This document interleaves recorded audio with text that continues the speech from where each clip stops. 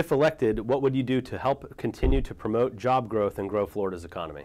Well, I think it's important to have an economy that provides stable jobs and economic development that's critical to the growth and sustainability of not only the state but also the district that I'm running for, District 14.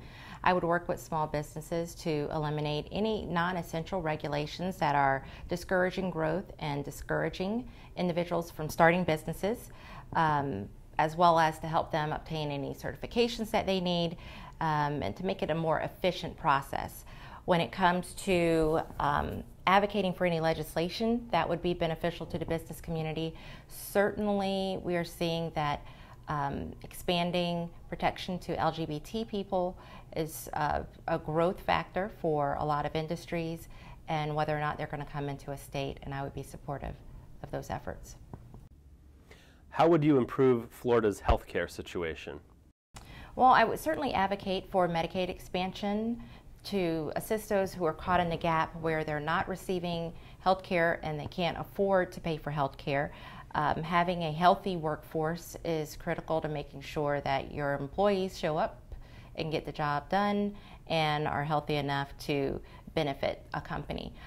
Also, there are areas in the state that are underserved, and certainly efforts for telemedicine that brings medical care, health care in the underserved areas would be beneficial. What challenges do you see in Florida's K-12 education system, and if elected, what would you do to address those challenges? One of the greatest challenges that I see has to do with funding and the use of high-stakes testing. I would advocate for adequate funding to bring us up to the level that we should be at based on inflation and population growth, as well as to eliminate high-stakes testing to make sure that we are properly measuring students, teachers, and schools. Making sure that we have an educated and capable workforce is important to the state of Florida to attract businesses.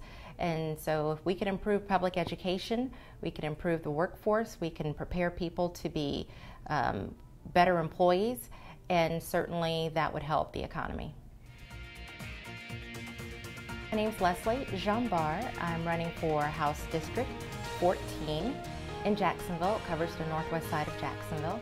And my website is voteforleslie.com, and it's VOTEFORLESLIE.